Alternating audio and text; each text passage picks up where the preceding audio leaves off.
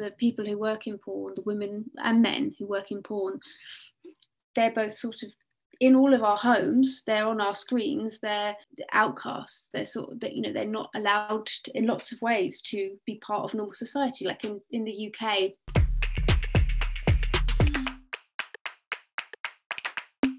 Wash your hands, dinner. Hi, sweetheart. No phones at the table. I can't help it, I'm a mummy.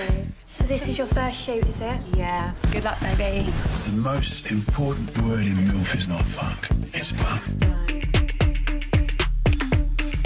So Adult Material is a drama about a woman called Jolene who's been working in the adult film industry since she was a teenager.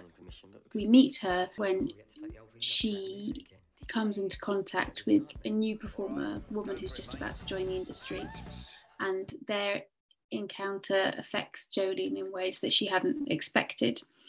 At the same time as a man that she's had a very uncomfortable encounter in the past with comes into her life, and she learns that one of her close friends and her producer of many years is planning to collaborate with this man. And so it's about how those two relationships start to unravel this woman who has up until this point been very assured and comfortable. Everyone has a price. No, they don't. What do you think is the exact figure that Angelina Jolie would agree to be fucked in the arse on camera? I stayed with you because I loved you and I thought you loved me. But that ain't love, mate. That's economics.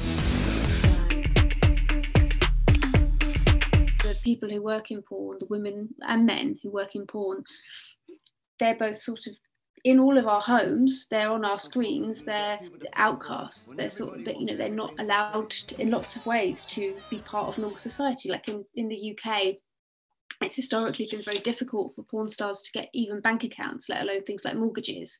So I'm always interested in people who are treated by society with some degree of hypocrisy, I suppose, and some degree of outsiderness.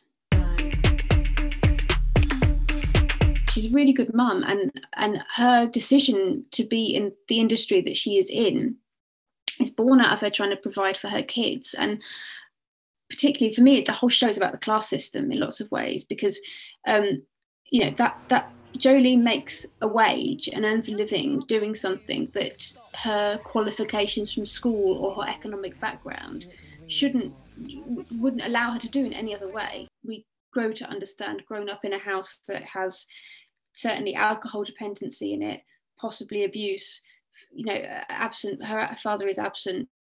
She's grown up in relative poverty and made a life for herself that to lots of people, until you find out what she does, looks aspirational.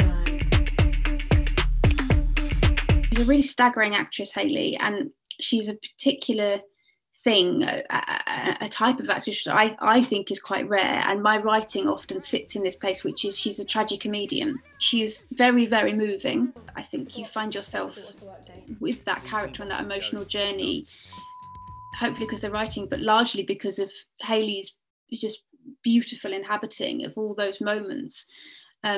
But she's also very, very funny. Like, her ability to deliver comedy truthfully. She doesn't play for the gag. She's not trying to do that, but she does it in such a sort of a truthful way. It's about the character rather than a joke. Have we met before? You're very familiar to me. Yeah, I get that a lot. She gives that character such dignity, and that was really important to me.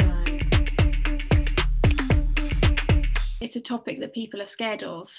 I've got a bit like the character of Jolene. I feel like I have slightly different moral barometers than most people, and so I just find it interesting. Whereas it's been surprising to me how many people are genuinely quite scared of the territory and they don't want to go anywhere near it. So it just took us a long time to kind of get to a point where we could make the show. The work became, over many, many years, 9 9 years, more mature and more considered and more complicated. I mean, I'm increasingly, as I get older as a writer, I just want to make things more complicated because that's life. But I hope that people have kind of a riot watching it